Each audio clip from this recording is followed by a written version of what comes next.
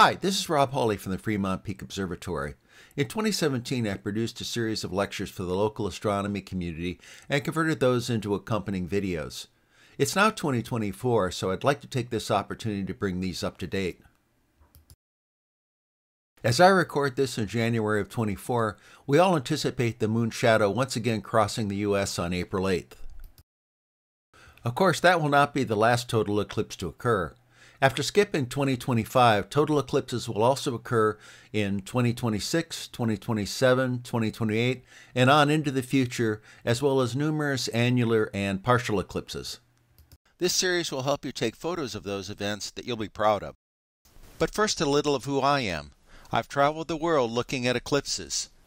This map shows all of the eclipses that I've seen. Every one of those red stars is a place where I've seen an eclipse. And I'm generally regarded as having taken some good pictures over the years, partially by bitter experience of things that I will tell you about what not to do. But first I want to introduce you to some eclipse terminology. The portions of an eclipse are referred to as contacts. C1 is when the moon is just touching the sun.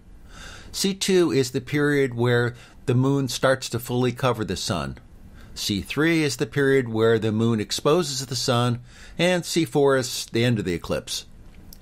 Baily's beads are a phenomenon that occurs during C2 and C3 when the mountains of the moon and the valleys of the moon block or expose the surface of the sun. And a diamond ring is something that occurs at C2 and C3 during the time of Baily's beads.